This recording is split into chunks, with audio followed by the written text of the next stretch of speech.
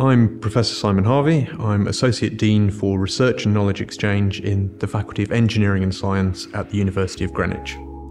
Research within the faculty is tied very closely to our other activities, so we don't see research and knowledge exchange work as being separate from the student experience that we offer to our undergraduates and our postgraduates.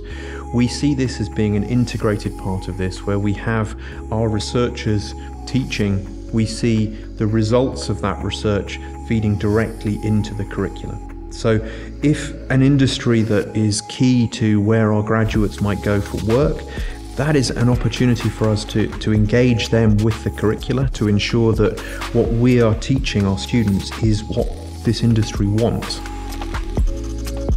As with the wider university, we've organised our research and knowledge exchange work into research centres. Now, these bring together significant numbers of academic staff to address big problems, big challenges that the world faces.